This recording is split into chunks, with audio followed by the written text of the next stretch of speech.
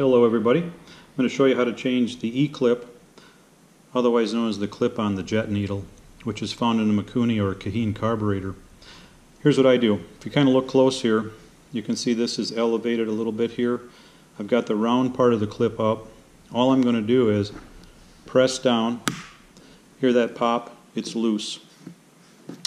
Now it was in the middle groove, number 3 groove. A lot of stock applications start there. That way you can go up or down depending on the atmosphere and the temperature and the fuel you're running. Let's put it on number 2 here once. All you do is put the round down. Again, it's elevated a little bit. Press down. Presto, you're done. It's in the number 2 slot.